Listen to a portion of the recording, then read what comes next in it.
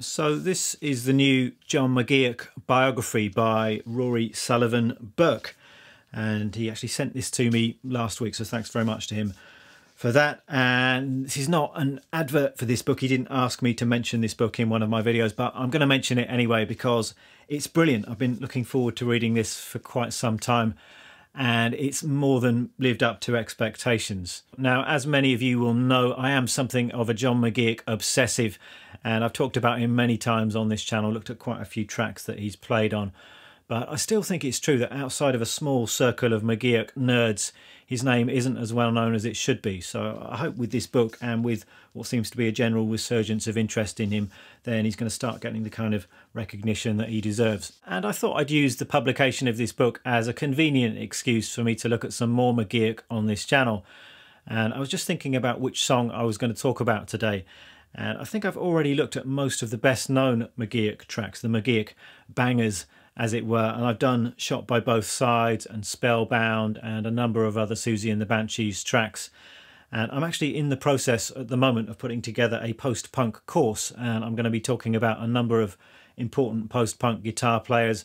McGeoch is going to feature very heavily, and I'm going to be looking at a number of great magazine tracks that I've not already made videos about. So more news about that soon. But as far as today's video goes, I thought I'd go for something less well known and talk about the song Castles in Spain by the Armoury Show. And I'll tell you a bit more about that in a moment, but let me begin by playing through a bit of the song for you, and then we'll discuss what's going on.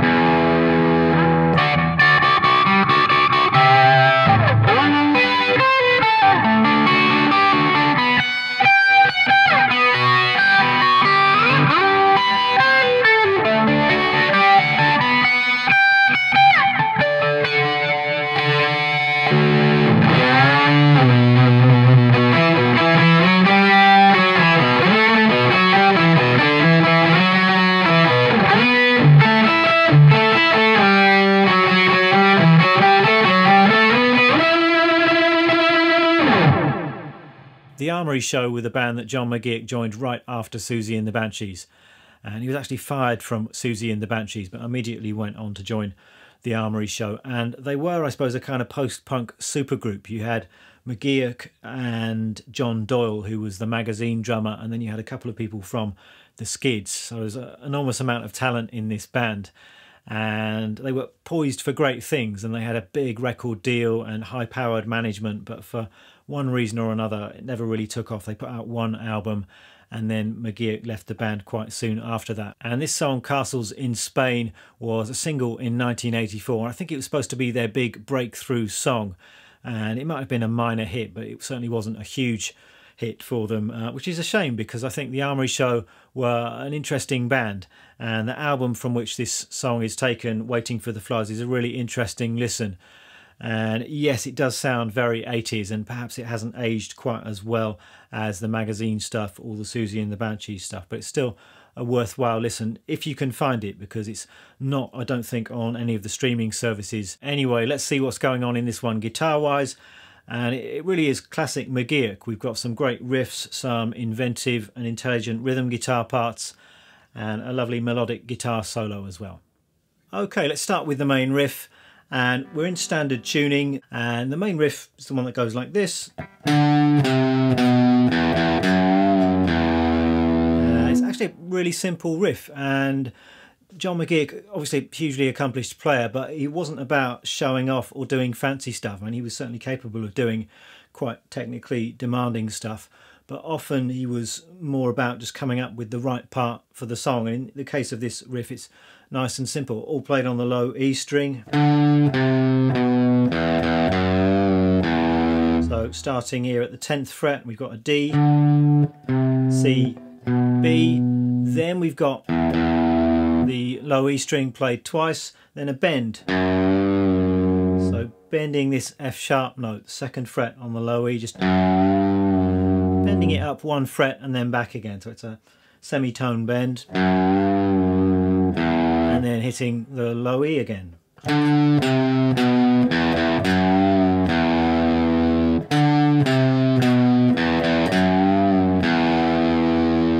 So nice and simple to play. Then we've got a kind of answering phrase to the main riff that goes like this.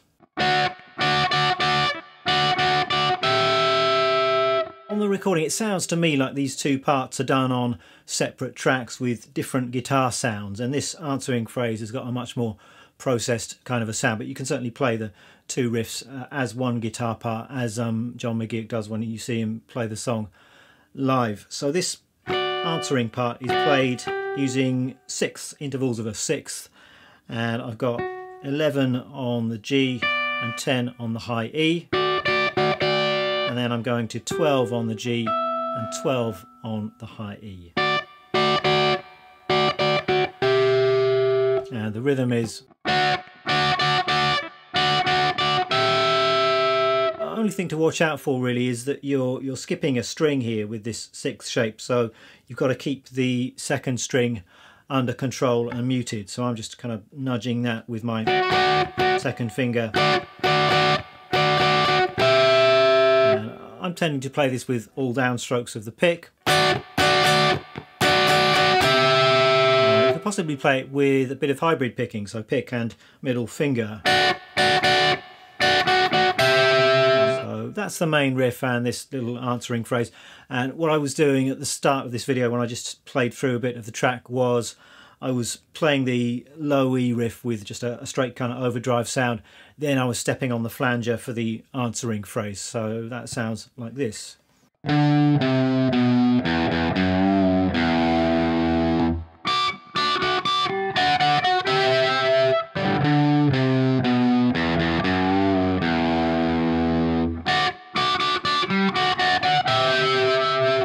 So that's the main riff. It's also the riff that's played in the verse of the song. Then the next little riff you hear is this one. And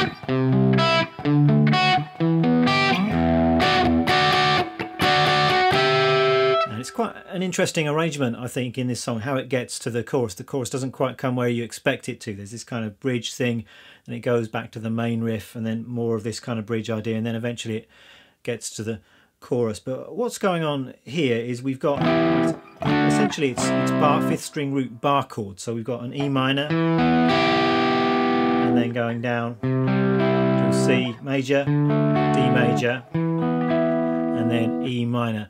But what I'm hearing in terms of the notes is this. So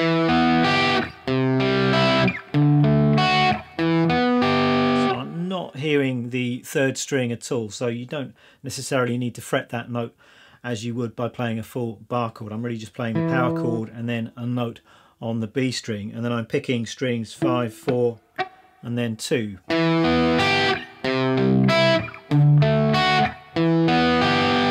So a cool sound that, I think.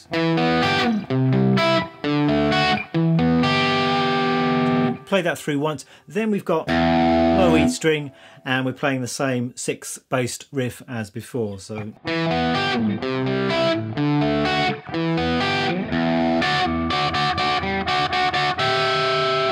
then we're playing these chords one more time. And second time we're going to a D chord. It's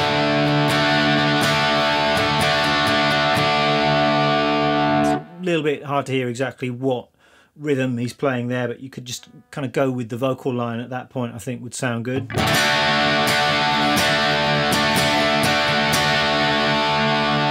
Back to the main riff.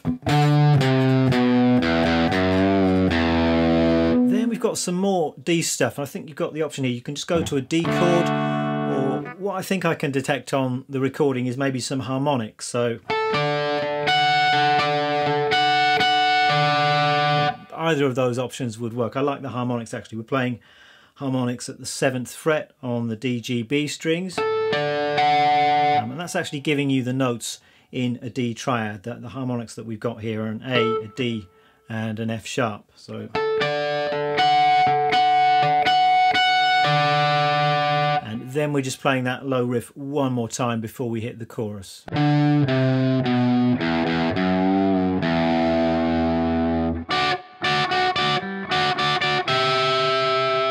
So let's talk about the chorus. I think this is probably my favourite part of this song. It's a beautiful part, really melodic, quite television-esque, I think. It actually says in the book that McGeoch was a television fan. I think one of the reasons he got hired for the magazine gig is that he could play all of the guitar parts from Marquee Moon, and I'm definitely hearing a little bit of that in this part. And it's the bit that goes like this.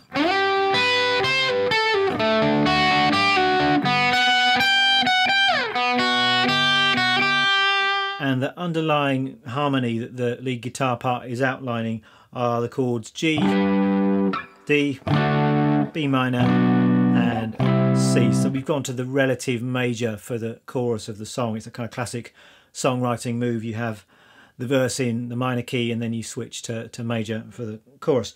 And what McGeoch is doing is this. We're starting off with this idea. So I'm holding down a G triad here at the 12th fret. We've got D, G and B, and I'm playing this. I've got a G and a B, then a couple of pull-offs. So pulling off from C to B on the 2nd string, and then pulling off from A to G on the 3rd string. And then we're going to the D chord again. I'm basing this part off of a triad shape, so this time at the 7th fret, and we've got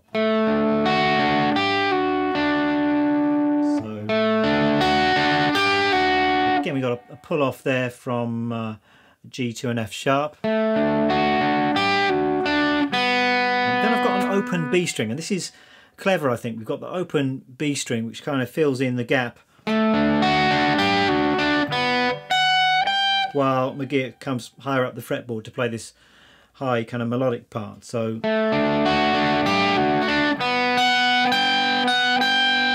that B string rings out, and then we're coming up to 14 and 15 on the high E,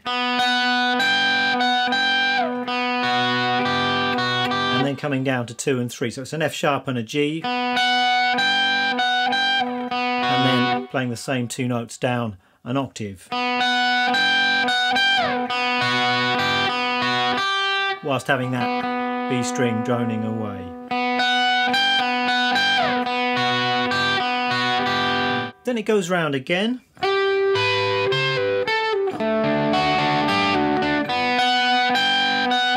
And the second time we're ending with some harmonics. So again, this is harmonics at the 7th fret on the D, G and B, which is outlining that D chord sound. So if I put all of that together, I'm just going to turn on some effects as well. So maybe a bit of flanger and a bit of delay, and this is what it sounds like.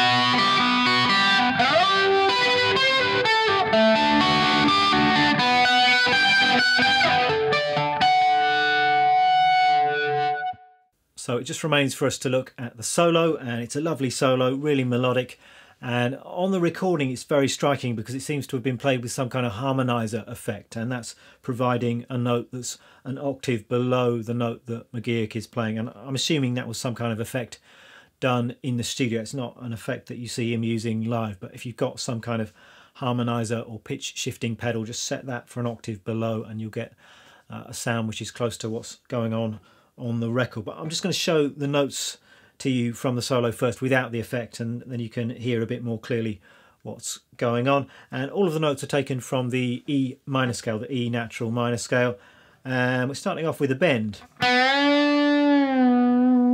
It's quite interesting. It's a 1.5 fret bend, so a tone and a half, so bending a B up to a D,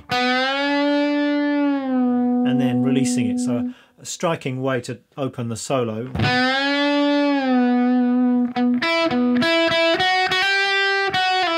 And then we're over onto the B string. Most of this solo is actually played along the B string, and that was something that McGeoch did quite a lot, just playing up and down the length of one string. We saw it in the main riff to this tune, and he often did that rather than playing positionally. So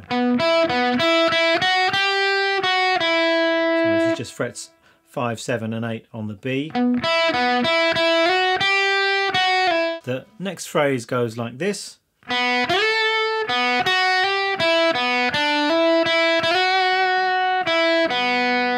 All done on the B string. The interesting thing here is the use of the open string in there. So we've got the open B there, again there,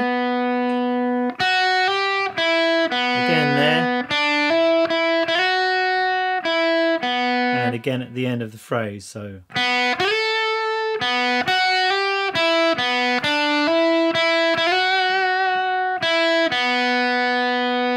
the next phrase goes like this.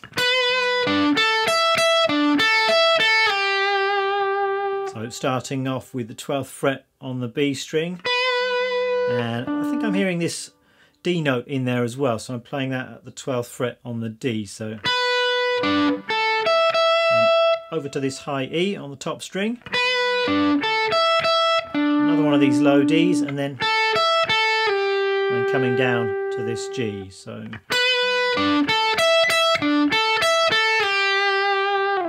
then the final phrase is this.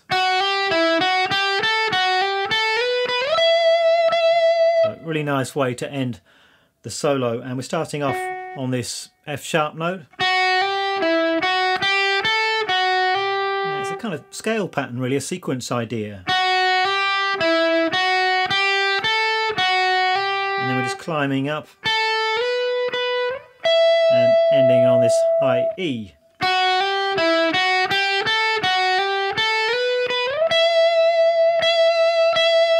So what a great solo that is. I'm just going to put all of that together, and I'm going to step on my octave pedal as well so you can hear what it sounds like with all of the effects in there.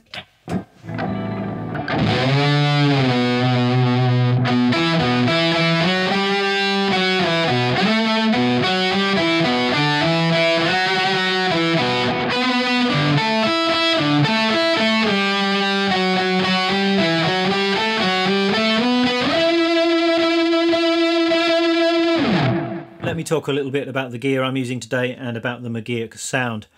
There's actually a surprisingly good amount of nerdy gear information in the book, and you don't always get that from rock biographies, but I suppose with a book like this, quite a high proportion of the readership is probably going to be guitar players, so it makes sense. And as far as the gear that McGeoch himself used, he remained fairly consistent throughout his career, and I think the main elements of his sound are, of course, the guitar, which tended to be the Yamaha SG-1000, and of course the MXR flanger pedal, which was a massively important component of his sound, particularly in the Susie and the Banshees days. And as far as amps go, he tended to use a Marshall, or sometimes it was a Marshall in conjunction with another amp like a Roland JC120. So I think what he did was had the overdrive and the dirt coming from the Marshall, and then retained a bit of clarity and jangle by running a cleaner amp alongside that. And of course he will have used other guitars, other effects from time to time in the studio, but I think those are the key elements of his sound. And I'm trying to get close to his sound today with the gear that I have at my disposal, and I happen to have this guitar here, which is an Eastwood McGeoch 1000. This was given to me by Eastwood a couple of years ago. I haven't played it for a while, but today seemed like a good occasion to get it out, and it really plays nicely. It's a great sounding guitar. I'm not sure how it compares with the original Yamaha. I've never played one of those. I'm tempted to pick up a vintage Yamaha SG-1000 at some point if I see the right one, but this Eastwood version of that guitar is a nice guitar in its own right though. And amp wise, I am using my Marshall, and this is a studio vintage Marshall, which is kind of a scaled down version of a Marshall Plexi. It's lower wattage. It's designed to give you that Marshall sound at maybe not quite bedroom volume, but it's certainly nowhere near as loud as a full-on 100-watt Marshall Plexi. And as far as effects go, I have of course got the MXR flanger, and I've also got a bit of delay coming from a Boss digital delay.